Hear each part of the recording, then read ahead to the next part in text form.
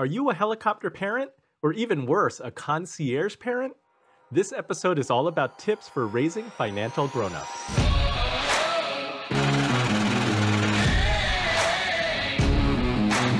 Episode 238 features Bobbi Rebell, author, speaker, certified financial planner.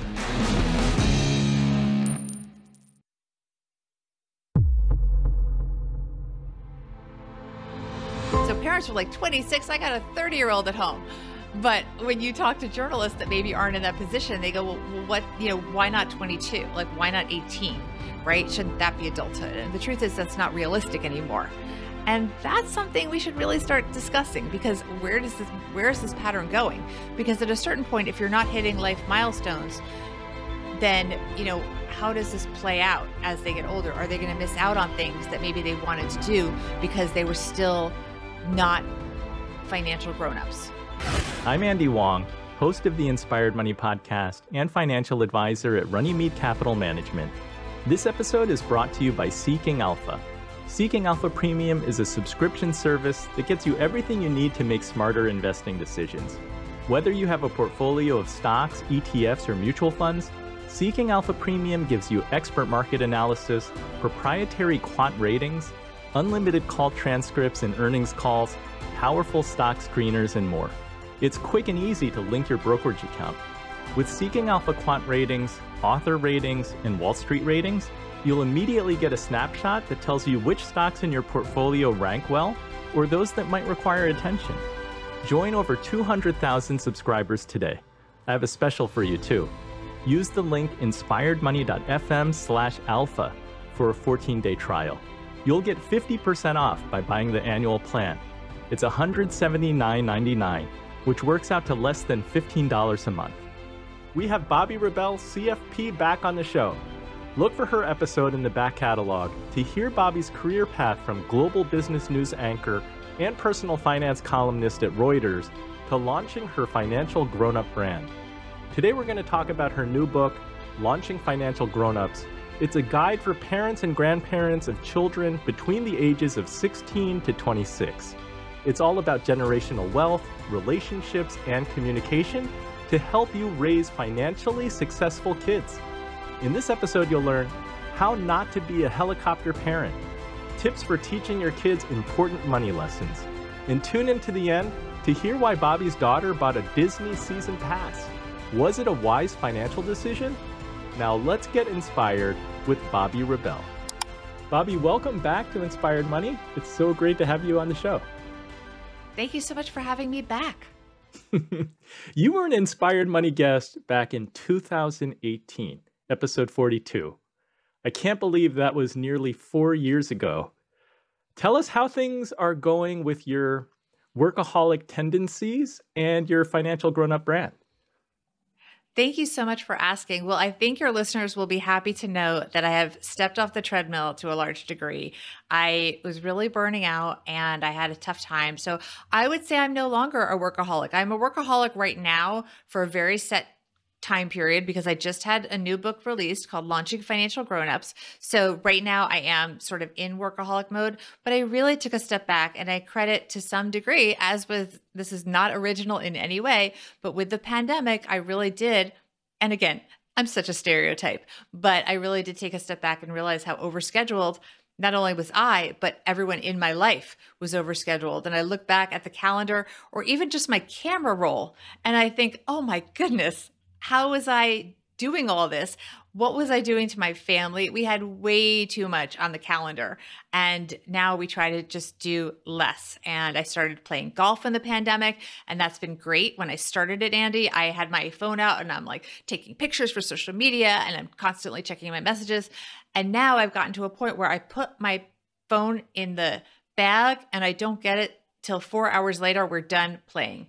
And I think that's 90% really good. There's always the 10% when someone's really annoyed that they couldn't reach you or you forgot to do something or whatever. But overall, it's really good that I now do not even want to look at my phone when I play golf. And just the fact that I do play golf, because it's a lot of time. It's 4 hours.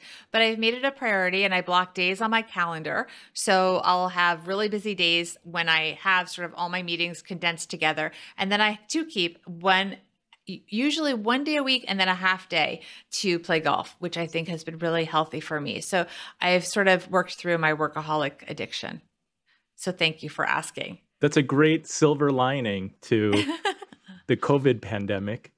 Has your dad given up on you working on Wall Street yet?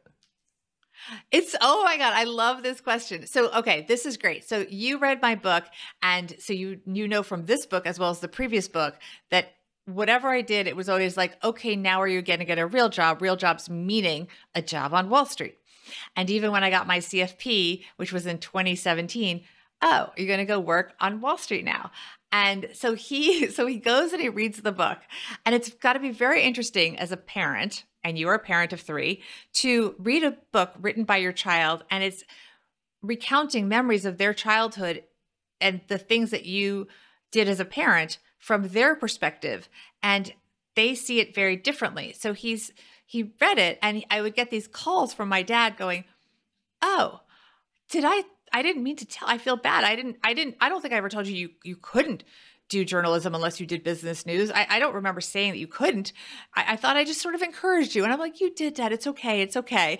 And so he sort of, and then the good things, he's like, he read about the fact that he had sat each of my siblings down when we were in college and said to us, we had to present him with what our financial needs would be for the upcoming semester in college and sort of justify a budget. And he was very generous. He would write a check. I always underestimated, because when you're a kid and you're estimating what you're going to need for, 4 or 5 months, it was a big number. And I felt bad asking. I felt it was not appropriate for me to ask my dad for so much money. And we did have jobs. So, but he was like, "Oh," he's like, "I didn't really think through that I was teaching you a financial lesson. I was just trying to check it off my list to give my kids the money they needed for school. I really didn't think about the fact that I was asking you to estimate how much you would need for the semester and that you were going through and figuring out what all of your costs would be. That was a pretty good lesson. I did a good job." So it was just interesting having a parent read a child's perspective on how they did as a parent in a parenting book that is dedicated to them. Well, that's a great lesson already. I have to do that when my kids are going off to college, that they have to prepare a budget. That is amazing. But I love that with this book, Launching Financial Grownups, and I'll say the whole thing, live your richest life by helping your almost adult kids become everyday money smart.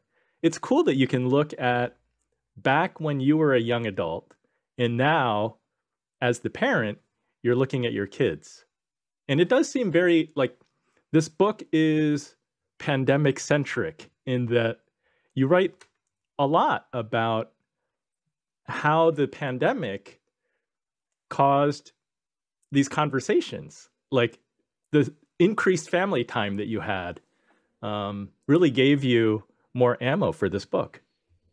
Well, to what we were talking about before, where my family was so overscheduled, suddenly in the pandemic, not only were your kids living at home, they were living at home because of a systemic reason. I hope I said that correctly.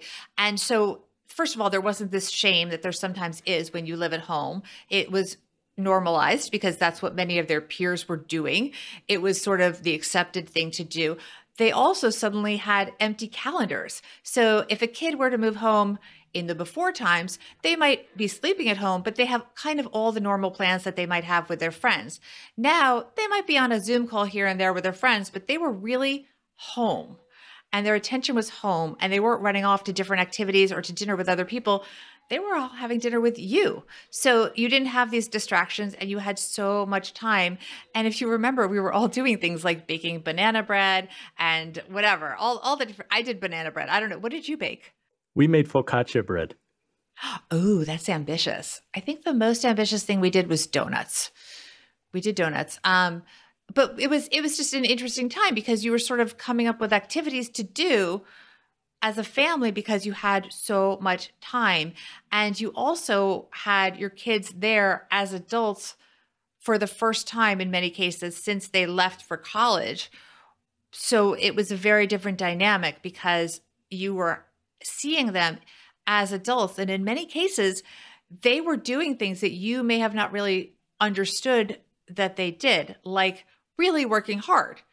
I mean, I have a daughter who's a consultant, and the door just closed for the day. I mean, she was working very long hours, even though she was working from home.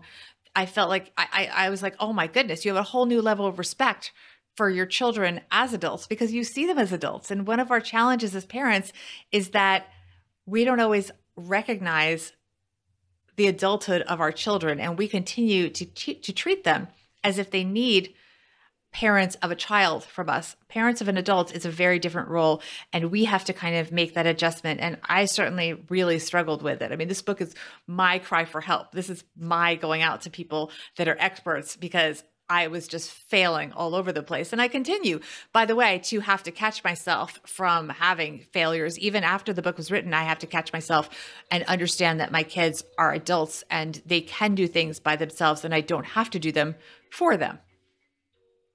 Well, I think that launching financial grownups, it's needed because personal finance isn't taught enough in schools. Many of us in the personal finance and planning space, we talk about this all the time, but you're saying to fill that educational void, that responsibility falls on the parents, right? So more is more in this case, Andy. I am pro personal finance education wherever people can get it. So I think the schools can play a wonderful role. That said, who is the ultimate stakeholder here, right? The schools are really temporary. And also, when your child is in school, in many cases, they don't have the full adult financial responsibilities. They might have student loans that they should be aware of. They're probably not actively paying them. They might have a car. They might have car payments. You might, as a parent, have them have some financial responsibilities, but it's generally not the same as full-time adult financial responsibilities. And it's when they get that first job and they have to actually enroll in the 401k and make sure that money is actually invested and what is it actually invested in and make those kinds of decisions. And if they're working for themselves, they have to actively make sure they put away money for taxes, whatever it may be. You as a parent are the one that's going to be there to teach them when it's real versus academic. And there is a big difference. And you as a parent are the ultimate stakeholder, I believe, besides the child themselves, the adult child themselves, because you may one day need them to help you. We don't want that situation, but things happen. And so not only do you need them to launch and be their own financial grownups, you need them to be prepared if they need to step in, maybe to help you, maybe to help another family member, a sibling. And the more stable they can be in terms of their financial knowledge and their financial foundation, the better you're going to have, the better family ecosystem, I guess, you're going to have. And that's a term I also use in the book, the family ecosystem, which is the fact that even though for a lot of your life with your child, you're the one that's sort of you're the parent, you're the one supporting them financially and otherwise, the tables can turn sometimes when you don't even expect it. Even in the pandemic, many children had to help their parents. That was not predicted because entire industries just ground to a halt. So if you had parents, they might have been in different industries, but if they both ground to a halt and the kid had income or more financial means, they might have stepped up to help the parents. So isn't that a wonderful gift to give your kids the confidence that they're going to be there for you? What's better than that? Absolutely. And hope they never have to be. Well, I love that the book is a practical guide for parents, for grandparents, and it comes at a perfect time for me since the oldest of our three turns 15 later this year. I think that the age range is like, this is for parents and grandparents of young grownups, 16 to 26. Yes. Let's start here. How are parents sometimes obstacles to their children becoming financial grownups? Well, we are a generation very much of helicopter parents, and that's a generalization, but I would say that many parents don't even recognize the helicopter parent things that they do. We also are reactionary to our parents. A lot of the parents that this relates to are Gen Xers, and there's a lot of memes. I just started a TikTok channel. It's just my name if anyone wants to find me and have some cringy material. But in my TikTok research, I have seen that there are all these memes about what childhood was like for Gen Xers, and we were the latchkey kids. We were the kids where parents would just say, go play and just be home for dinner-ish, right? They weren't over-parenting. And somehow we got into this overscheduling. And part of that, by the way, is a societal shift where women were working. You had both parents working and the kids get done at 3 and we don't get done until 5 or 6 or later because a lot of us were workaholics because we were told, do your careers. And so from the guilt, we sort of overparent as well and overschedule. So it's sort of a reaction to big picture things that we were doing.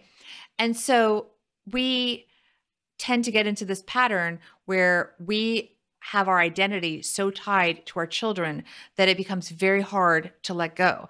I mean, there must be parents in your kids' school, certainly when they were younger, that you only know as Joey's mom or David's dad, whatever it is, right? You don't even know their name. You don't know what they do outside of being that kid's parent. That's bananas. We've surrendered our identity completely in service of just being our child's parent. And that's something that we have to take a step back and look at how, what we're doing. You think that changed? You think when we were kids, did our parents all know each other by their name and by their job? Less emphasis on the kids? I'm not sure. I don't never know thought about that. it. I think, well, I don't know about know them. I think there wasn't necessarily parents socializing with each other because I think the parents were just much more detached from their kids. They didn't derive their identity from their children in the same way. So I think that a lot of parents were so busy working. There were just a lot of latchkey kids, and there wasn't as much constant supervision and what has become known as helicopter parenting. There was a lot more sort of room to grow and make mistakes as a kid. Now, if we let a kid climb a tree, we're probably running to put, knee pads on their knees so they don't fall, or a helmet. Think about it. I mean, now the kids wear helmets when they ride the bikes. We're just much more protective of our children. And a lot of that's really good because I mean, it's, we could go on a big tangent here, but there's all kinds of studies. There's less teen pregnancy. There's fewer kids that smoke cigarettes, all this stuff. I mean, we got in a lot of trouble as kids, as a generation compared to today's kids. A lot of that has to do also with technology because we know where they are if they're not here. We can just check, Find My Phone and many different apps, right? We can text them. We didn't have that connection with our children. Our parents didn't have those tools when we were younger. And yet we were more free and more unsupervised than kids today. Yeah, I think I'm a little schizophrenic, or maybe it's just that I'm a dad. Like maybe it's a male thing. I'm like, oh, the kid's fine. If he falls, if she falls, I'm like, the kid's fine, no problem. No big deal. But yeah, sometimes I do need to take a look. I'm like, maybe it was more serious than I thought. My bias is always that, oh, the kid's resilient. I think you're more the exception than the rule. I think there's a lot. I mean, even just the trophy thing and so much positive reinforcement and so much encouragement, even if it's not, even if they don't show real skills in something, we're praising them and encouraging them and supporting them. And, it's just a more gentle world these days, I think, for children, or at least we try to be. We try to protect them longer. We try to keep them young longer. And then that translates as they get older that they don't. I mean, it used to be a little bit of a slacker thing if you moved home after college, or if you just lived at home after high school if you weren't going to college. And now it's totally acceptable as a very smart thing to do, right? So our attitude has changed. So people have asked me, I've been doing a bunch of interviews for the book, and people say, why 26? Why is 26 the age that you sort of end the book focused at versus 22? And the funny thing is, so when I get reactions from parents, so parents are like, 26, I got a 30-year-old at home. But when you talk to journalists that maybe aren't in that position, they go, well, what, why not 22? Like, why not 18, right? Shouldn't that be adulthood? And the truth is that's not realistic anymore.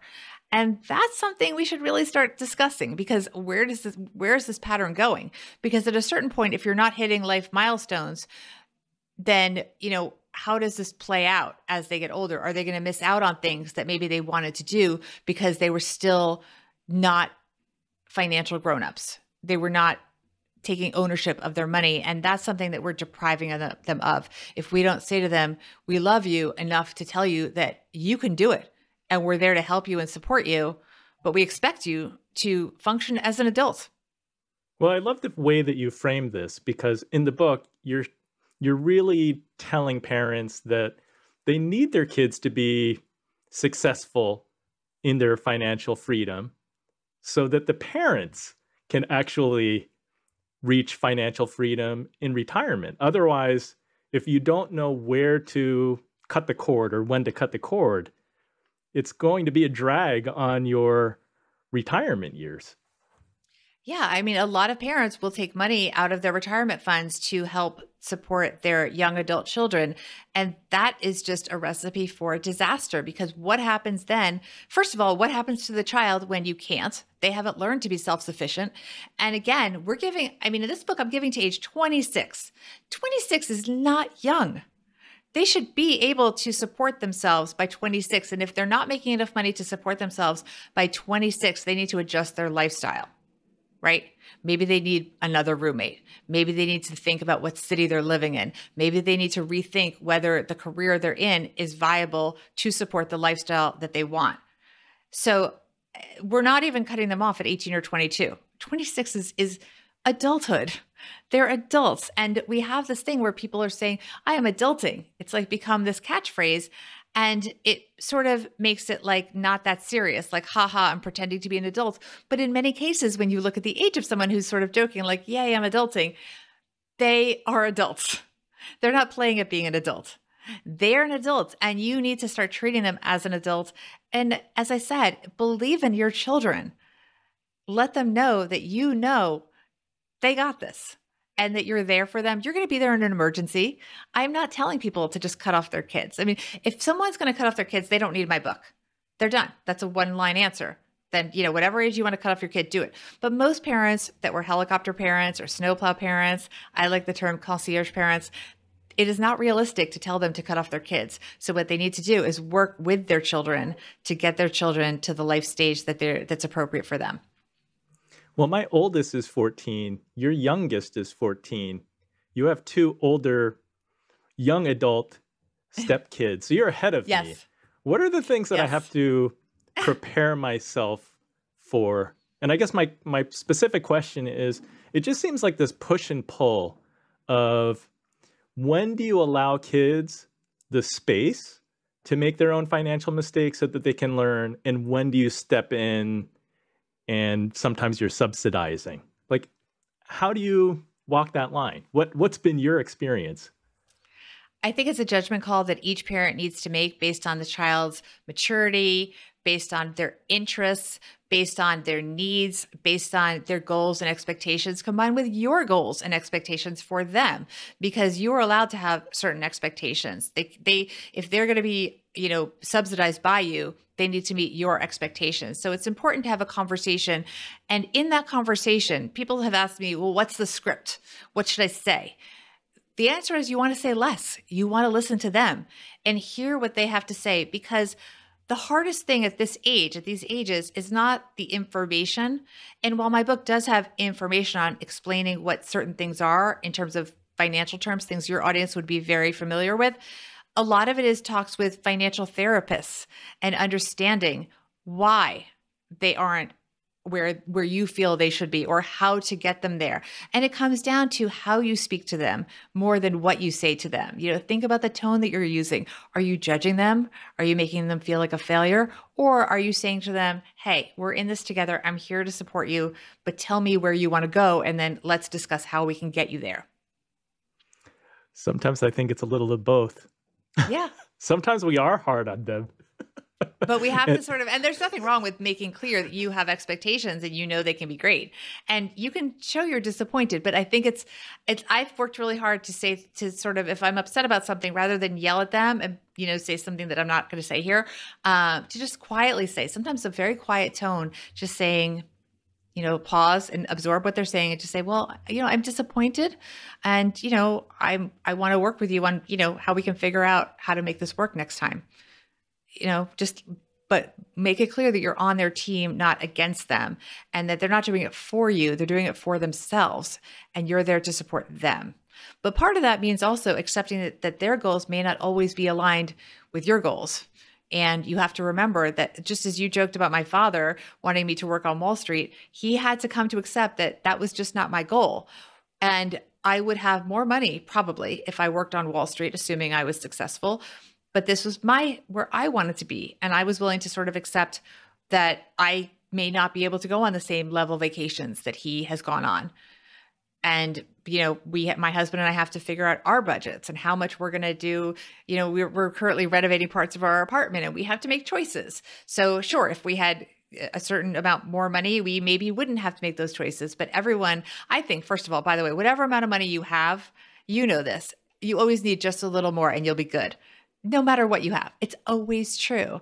I said to a real estate agent when I was looking for my first studio, I said, it's supposed to be so hard to shop with me because I have such a limited budget. I feel like if I only had $10,000 more, we'd have so much more to look at. And he said, that's so not true. If you had $10,000 more, as with every client I have, they always need just this little amount more. They're always just short of what they think they need. But the minute they have that, they need something just a bit more. So there's always going to be that, and you have to just accept that. And if you had $1 billion, the lifestyle creep would still be there. So you'd be looking to spend 100 million, and you're like, oh, if only I had 10 more million. Exactly. Maybe not, but I think I would be good with that. But that said, look, I got a dad, by the way, my poor father being, so he's done well. He worked on Wall Street. He's done pretty well. He takes the bus all the time. And then he'll be late. I'll be like, well, why were you late? I took the bus. I said, but Dad, you really could afford a taxi at this point in your life. You're 81 years old and it's 2 different buses. You're waiting for them to connect. And what are you doing? You're saving $5. He's like, but why would I waste money on a taxi? There you go. I'm sure it makes him happy that he saved money. It's not even about that. It's just like, why would you take a taxi? I would take the bus. It's a mindset. And so, I don't know. My dad's great. I think it's gotta be weird for him. I think he's happy, but it's a little bit, the last few weeks have been a little odd for him.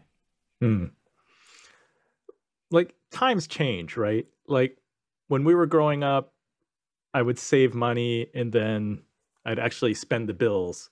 Today, I'm talking paper bills, but kids, everything's electronic now. Like, I think not all my kids have a phone yet, but it's like Venmo, everything's swiping or tapping something. It's just easy to spend money. Any tips for how we can teach our kids to understand budgets and spending limits? Because I think you and your son Harry, you even used apps. Yeah, we use an app. Yeah. I like the app because then I know if he's somewhere and he decides to stop with his friends. And by the way, it's crazy. He eats salad. It's the weirdest thing. He's like, my son does too. His favorite thing is a Caesar salad. Yeah, my son too. He loves Caesar salad. He loves going to these the takeout salad places with his friends. My son would rather eat a Caesar salad than to have an ice cream sometimes. Okay, that's unusual. Bizarre. So from a parent and protection standpoint, I like the fact that if he's ever in trouble, I can always zap him some money. Is that the Greenlight app? I use Greenlight, yeah. Okay, so how does that work? What does that look like between you and Harry? Oh, it's just a button. It couldn't be easier. It couldn't be easier. But in terms of the electronic versus cash, we did do the 3 jars that Ron Lieber, who's also in the book, that he recommends, which is I think it's Save, Spend, Give. And we did do that when he was younger because it's very tactile. And I think young kids can learn about money. Actually, their coins and dollar bills do still exist. So you can use them as a teaching exercise. But the reality is I think it's important to teach kids about money the way they'll actually use it. And they will. The reality is they're going to actually use it in its electronic form, whether we like it or not. That is where society is and is going. So you have to find ways to start a conversation and pull up the screens. And I prefer to look at it as a positive because here you have a track record of everything your kid spent. So if my kid goes to Krispy Kreme, I can look and I'm like, you were Krispy Kreme today. We talked about eating healthy. What's going on? Right. So we could talk about, and I will say to him, well, what did that cost? And he can look it up, but it's there. So you can still start conversations with it. In a taxi in New York City, they have a breakdown of how the fare is being computed. So I always have him take out the app. He has it on his phone called Curb. I don't know if you're in Jersey. So the taxis in many cities have Curb, and he types in the number to pair it. And then he, can see on the screen, well, there's the initial fee to get into the cab, and you can see the breakdown of all of the costs associated with the taxi so that he can kind of discuss it with me and understand how it works. And the tip, we can discuss the tip and so on. So in a way, it creates a place to have a conversation where you can see the numbers actually more clearly than just kind of throwing cash at the, cabbie or the waiter or whatever it is, just putting down cash. You can have the discussion even later because it's right with you. I need more apps. I actually need to get my kids phones. I'm kind of in the camp of I want to wait as long as possible before giving my kids a phone. But I did. He was the second to last kid. I can't remember. What are we doing? I think we told my son 7th grade we'll give him a phone. Okay. And my daughter got her 7th grade. I think Harry got it in 6th grade. But he was the second to last kid to get it. So. You guys are in New York City. You're more advanced than us country bumpkins. Oh, I don't know about that, but I'm not sure. And if that's true, I don't know that that's a good thing. So your book had a couple shockers for me. Talk about the student-parent debt crisis. Yeah. So first of all, I'm as a parent of someone who I think tomorrow we're making our last payment for child number 2, graduating from college. And so I'm very frustrated. First of all, yes, the student debt is horrific, but let's start with the fact that the college tuition is bloated to a level that is offensive. There is no reason to have tuitions this high. It's not okay. And these universities are bloated. They sort of got into this arms race with all the amenities, and they have to find a way to fix the system. Because if they were a corporation that reported to shareholders, this would not be going on. There's so much bloat and waste, and it's not okay. Because that is the heart of the problem, is that it's too expensive. And you can see there's a little anger coming out in my voice because we were in a position where it's been challenging to pay for college, but we were not only were we not candidates for a scholarship, the truth is a need scholarship, it wouldn't have been right. People said, well, why don't you just apply to all these scholarships? Well, we can pay. So I don't need to take money from somebody else's kid, but there are other things that we would prefer to spend money on. And I really feel the money is so wasted by these schools. The numbers are just too large because there's no accountability. Even during the pandemic, when they were just learning online, and my son is in a film program. So you're doing film and TV online? No, it doesn't work. There was no concession, nothing. And it's very frustrating.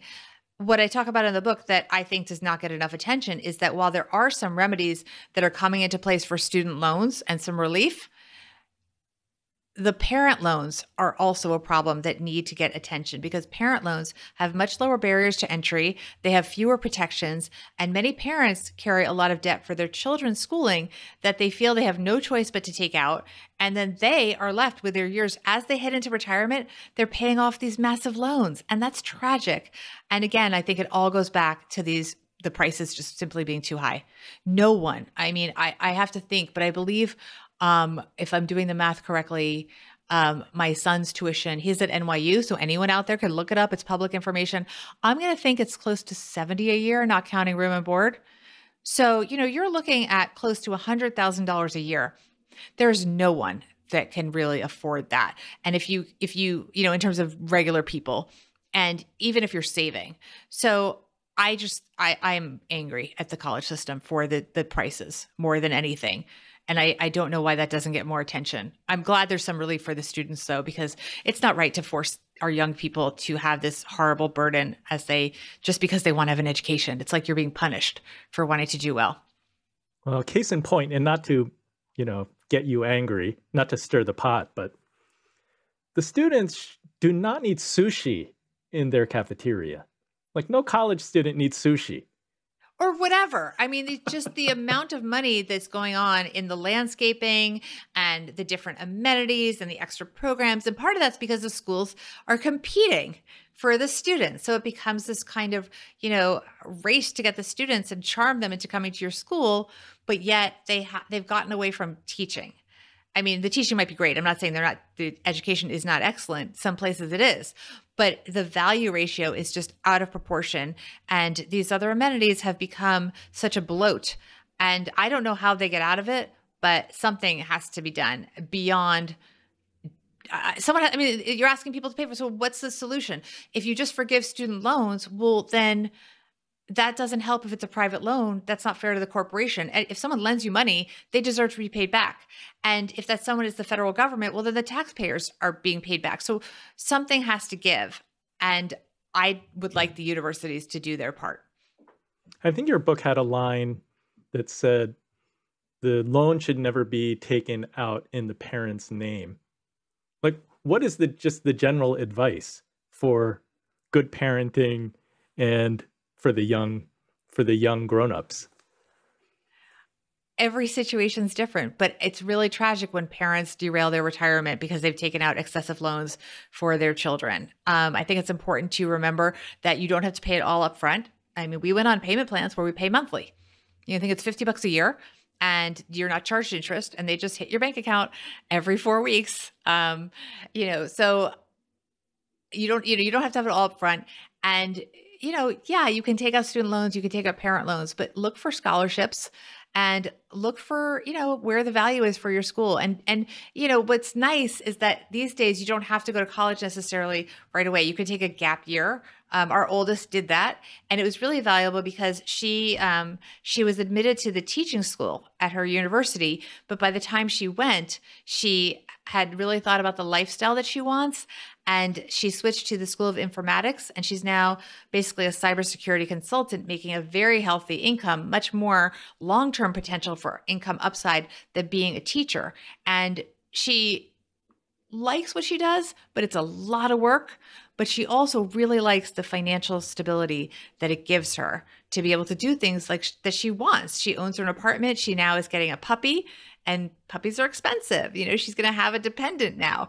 So I think it's important to make sure that what your child is going to do with that education correlates, especially if you have debt, correlates to an income level or a potential income level that's going to put them in a good place. So that's the other thing. I think it's tragic when, first of all, it's horrible. Some jobs just pay terribly, but just to stereotype it, whether it's teacher, social worker, journalist is a job that doesn't pay very well.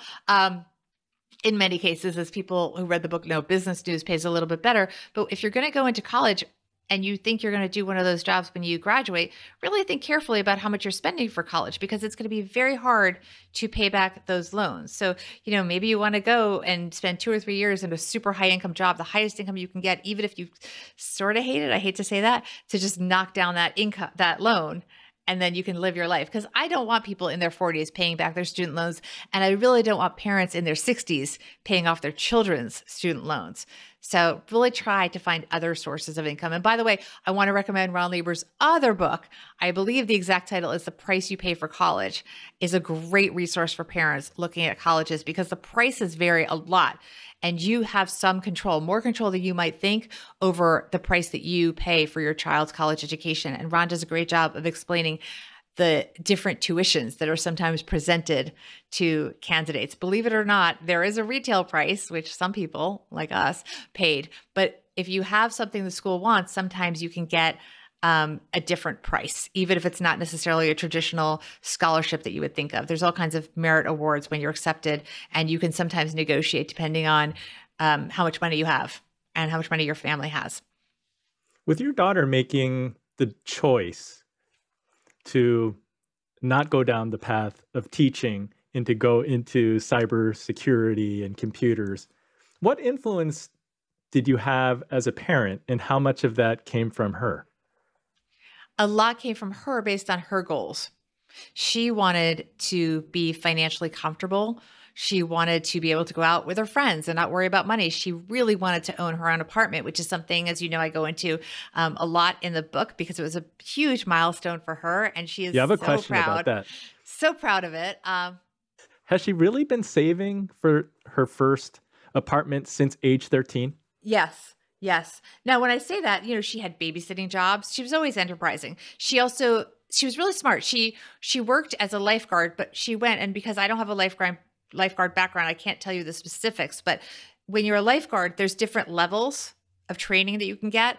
And so she went and got, worked her way up through, different tests and courses. So you're the highest level of training.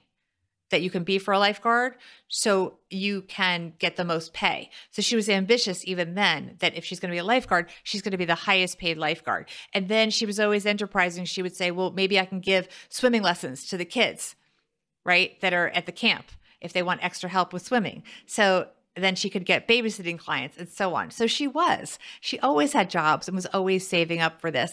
I think, and it's since age 13, because that's really when she and her brother came to live with us full time, from having been sort of joint. And then, originally they were with their mother. And she knew that I had bought an apartment when I was 23 and how much, because we now have a 3-bedroom condo in New York City. How did that happen on a journalist salary? Well, number one, full disclosure, my husband's not a journalist, but also we had real estate that we were, that I was flipping through the years. So I flipped from a studio to 1 bedroom and so on.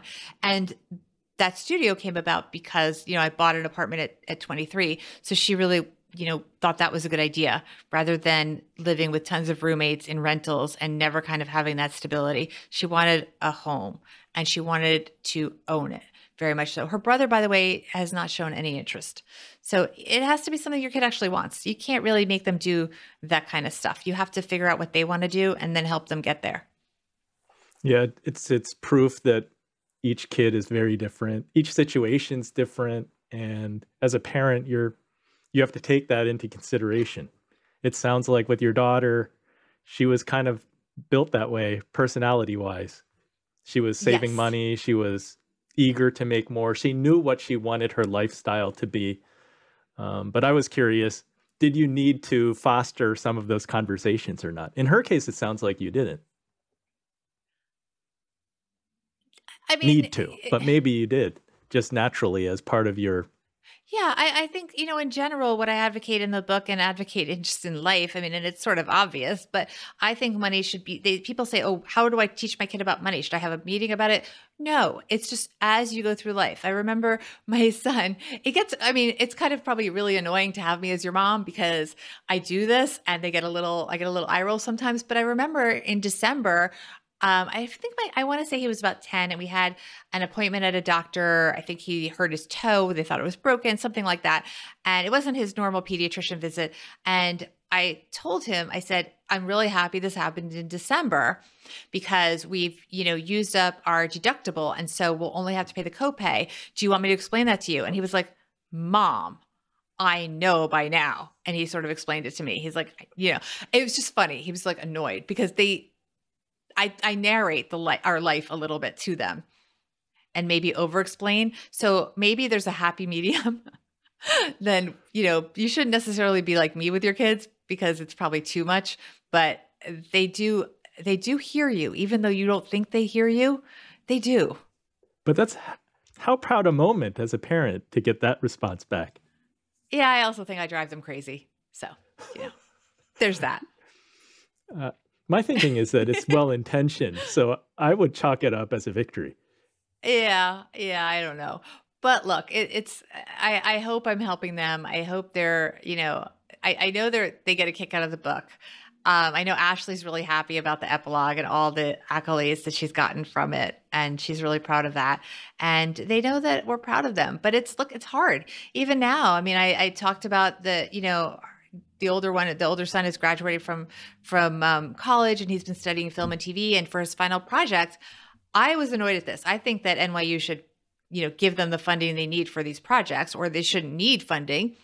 But he needed to raise a certain amount of money. And he came to us and said, or he needed an amount of money to do the film. And he came to us and said, well, I need this amount of money for the film. What do I do? And we kind of said, well, what are you going to do? Because I was like, we're not writing a check for this. Like, there's no way. Because, we weren't going to do it. And I think an important part of the movie business is raising money.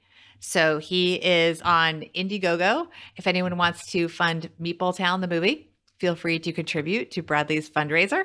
But he's been doing a great job. Yesterday he told me that he reached out to a woman he used to work for, and she gave a very substantial contribution, 4 times what his father and I gave, by the way, like a very substantial contribution to his campaign. And the positive energy from that was incredible because this woman is it's not like his relative. It's not one of our friends that we asked to contribute. This is someone that only knows him. I don't know this person. I don't even know her name. and she believed him enough to give him a substantial amount of money for his film. I mean, how amazing is that for a kid, right? To have that validation from an adult that is not, doesn't have to love you. Invaluable learning, for sure. Yeah. It's hard though, because we're thinking like, what if he doesn't raise the money for the film? Are we going to step in and close the gap? And I'm like, I don't want to do that. And, but we don't want him to not have the money to make the film. And, what if the film is not made the way he wants because he doesn't have the right funding? And we have to just like control ourselves and believe in him. And it's really hard to step back and just say, nope, we have confidence in him. He's going to do it. How will you and your husband celebrate when Bradley graduates from NYU and you no longer have that tuition bill? So the tuition bill is happening tomorrow, not that I'm counting. So I don't know. What should we do? Tell me. Our last tuition bill is tomorrow. We still have his rent though, because he has his apartment until August. So we're going to pay his rent through. We told him we'd pay through the end of the lease for his roommates. They all have like quote off campus, which off campus is, in downtown Manhattan. But we did say we would pay his rent until the lease was over. And then it's up to him if he either moves home or figures out a different arrangement. So, but the big chunk ends, tomorrow. How should we celebrate, Andy? You tell me. Congrats on the book. I don't know. It's different for everybody. I mean, you may just breathe again. I mean, we have 3 kids. We're like down to 1 out of 3 tuitions. It's like, oh my gosh, this is so exciting. Yeah, you still need to save since you have 1 more. Just go to dinner. That's good enough. It's all good though. It's good. You're not ready for a big trip yet. No. Well, no. We are going to do a family trip. We haven't traveled in so long because of the pandemic. And here's an interesting thing. We're going to go to Alaska, and I wanted to go on one of these sort of more expedition trips where it's sort of a rustic boat, but just you really learn about nature and the place. And the kids pushed back and they said, we're going on just like a big celebrity cruise and it's half the price. And I just kind of gave up. I was like, okay, I'm not going to fight with them.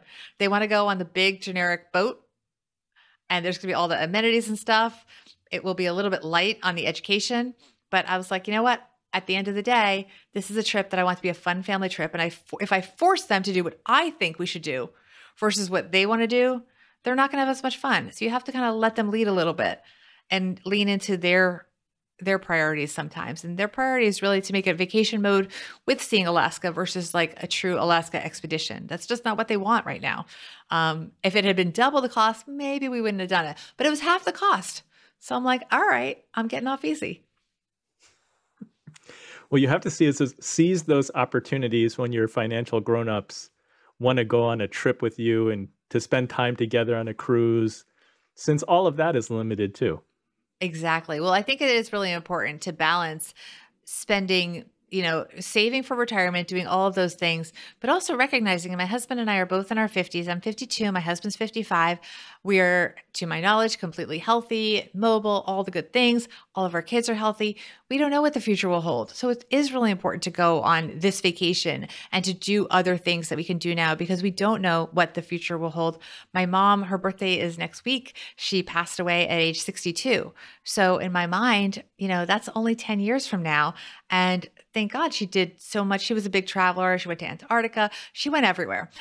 We went on family trips. We were weird. We went on family trips to Russia and Cuba and to Machu Picchu and to Easter Island and, all these crazy places that are not necessarily the typical places that families go. But I think she just had an adventurous spirit and always wanted to see the world. And I don't know. I wish I got to travel with you as a kid. I know, right? It's so weird. It's weird that we went to Russia. When it opened up in the 90s, we went. Yeah. So weird looking back, right? I love that Ashley wrote the epilogue. I feel like that was the bow to your entire book.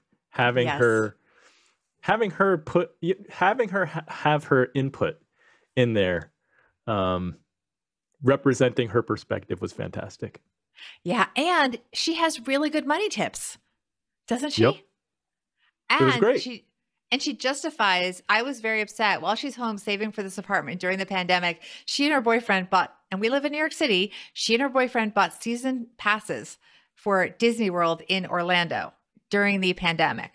I was not happy. I was like, this is ridiculous. You're undermining you said you had this goal. How are you're buying, $1,200 tickets and you're trying to save money to buy an apartment in New York City? How could you possibly do that? So if you read the epilogue, you'll hear what Ashley has to say. And she justifies it. I did read that, and I haven't done the math. It made me wonder. I'm like, should I buy that? No, I do not need that. I'm not even going to look into the details. No, I still have reservations, but it illustrates it very well. At the end of the day, if your children are living within their means, know what they're doing and make proactive grown-up decisions, it is their life and you have to let them live their life. Just like my dad, he's very proud of me as a journalist now. It's not what he would have chosen. I certainly could not be a cybersecurity consultant. I am clueless about that stuff, but that's what she chose to do. And she's really happy doing it in that it gives her the means to live the lifestyle that is important to her. So let them live their own life, but be there to cheer them on. I love it. Bobbi, I usually ask all the Inspired Money guests, how do you define success? Today, in terms of being a parent to young financial grown-ups, how do you define success? Watching them grow into their own financial grown-ups and cheering them on. Simple as that. Just being there and watching them grow and letting them go in a way that allows you to bond and really be together as a family, even as they're adults, but accept them as who they are, not who you had an imaginary vision of them being. Let them be themselves and love them as themselves. Yeah. And I think for me, allowing them to make some of those financial mistakes, because I think that I'm much more willing to let my kid fall down, because I guess my fear of falling is less than how much I dislike losing money. So for me, like, I have to let them make the financial mistakes too. You can limit it, but you do have to let them. Yeah. You have to let them make those mistakes sometimes. And sometimes what you think is going to be a mistake is not. That's the other thing to remember. I mean, I share the story of Jen Barrett, who, by the way, is also the author of Think Like a Breadwinner. And she talks about her son, and he was buying things online, like in the what do you call it? Like the metaverse, I guess you call it, like, just stuff. And he was flipping it and selling it and making money. And she was first she was mortified that you're paying real world money to buy fake world stuff. And then she understood that he understood the market and he was actually making a profit doing this. So he knew what was going on in that market. He was successful in that market, and she had to sort of just learn to understand it. That doesn't mean it's not going to all implode one day. I have no idea. But the kid was doing much the same thing as a trader might do with stocks. Right. So you have to kind of adjust your mindset, and don't assume that them doing something that you are not comfortable with, that they're comfortable with, is a mistake. It just may not be something that's right for you, but it could be right for them. Look, most of our jobs didn't exist when our parents were growing up and deciding what they were going to be when they grow up. And a lot of the jobs our children will have did not exist when we were in that position. So it's important to accept that their goals, their dreams, and their opportunities may be very different from what we experienced. We have to admit that we don't know everything. Oh my gosh, please. The older we get, the less we know. Absolutely true. I'll be taking the bus when I'm 82. Tell the Inspired Money viewers and listeners where they can follow you, get your book, and become a financial grown-up. So everything is centered on my website, BobbiRebell.com. There you can also see where, if you want me to come speak to your company or to your group, just go to the Work with Bobbi tab and you can get information on that. I just opened a TikTok account. So if you're on TikTok and want to watch something super cringy, it's just under my name, just under Bobbi Rebell. Most of my, what do you call it? Usernames. What do you call it, Andy? My handles are just at Bobbi Rebell, the exception being Instagram, where it's Bobbi Rebell and then the number 1. So, and please, if you buy the book, please leave a review on Amazon. It really helps the algorithm. And if you show me that and DM me, I will thank you online. Awesome. Thanks, Bobbi. Thank you. So what was your favorite Inspired Money moment? Bobbi shared lots of useful tips today. For me, I realized that it's important to let kids make their own financial mistakes, just like it is for them to physically fall down sometimes. That's a hard lesson for parents because it's easier said than done. What do you think? If you had a different favorite Inspired Money moment, post a comment here or in the Inspired Moneymakers Facebook group at inspiredmoney.fm/Facebook. Thanks for watching to the end. I want to invite you to subscribe to my email that goes out every 2 weeks. The Runnymede investment team, that includes yours truly, shares data, news, and events that we're looking at. Subscribe by going to inspiredmoney.fm/newsletter. Thank you for joining me on this mission. Have an inspired week and do something that scares you, because that's where the magic happens.